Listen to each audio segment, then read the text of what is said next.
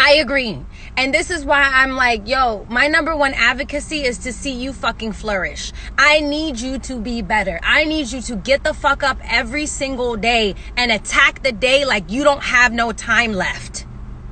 I need you to go out of your way and buy with black people. I need you to go out of your way and hire black. I need you to go out of your fucking way now. I need you to go out of your way to educate your children. I need you to go out of your way, out of your fucking way to love yourself now. I need you to go out of your way. I need you to take all of the ideas of self-doubt, fear. I need you to erode it from your mind immediately. God does not want you living like this. Period.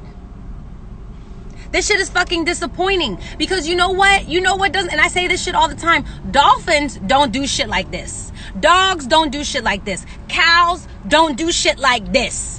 Motherfucking mosquitoes don't do shit like this. No other animal, no other mammal, amphibian does shit like this. It's only fucking human beings.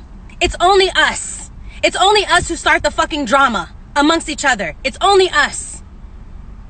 Yet we really sit here and act like we're better. Like we deserve to eat fucking chicken and bacon and we're better. We're better. But the only people that's starting this fucking drama and all this fucking bacteria and all this death is us. It's us. It's human beings. And until we fucking take the initiative and the wherewithal to have fucking responsibility for our fucking actions, nothing is going to change. Nothing's going to change. So all of us need to humble ourselves. We need to step into our respective gifts and our talents and be fucking better. That's it. There's no more conversation. It's either you do or you fucking don't. Period. Period. Okay? Y'all need to understand that. Straight up. Straight up. Understand that shit 1000%. I will talk to you guys later.